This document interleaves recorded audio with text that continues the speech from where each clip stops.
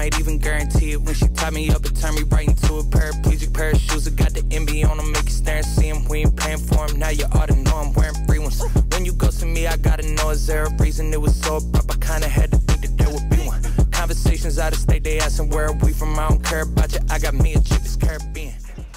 Hey guys, I'm back here today with you. I'm super excited about this. I'm sitting here with the Nike Sacai LD Waffle. If you weren't fortunate enough to get these retail, unfortunately, you're gonna be paying a fortune to get your hands on these. So luckily I grabbed these. I can't wait any longer. I gotta bust these open and show these to you. As always, you got the special Sacai wrapping paper, and I love how they do this. They actually individually wrap each shoe.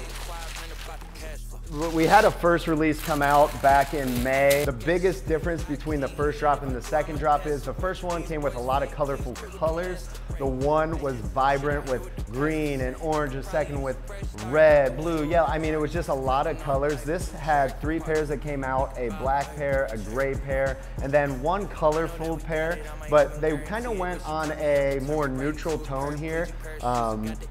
Me personally, I like the louder colors just because they are a very standout shoe, but I definitely understand the appeal of these. These are gonna be able to be worn with a lot more things, even if you don't have a crazy shoe game or anything like that. This is gonna match most outfits. So I do like the color scheme they went with. Having a pair already, I do know the big thing I love about these, I got them in May, so I wore these things all summer long. And if you look at it, it's actually a mesh upper. So whatever socks you're wearing, you better make sure they match the fit because you will see them. But it's awesome because the shoe really breathes. It's got that traditional waffle bottom, which just came out, one of the first shoes Nike ever did. So I love the history and attention to detail on these. Kind of has a funky back sole, but you know I like that. It's a fun shoe, a great summer shoe.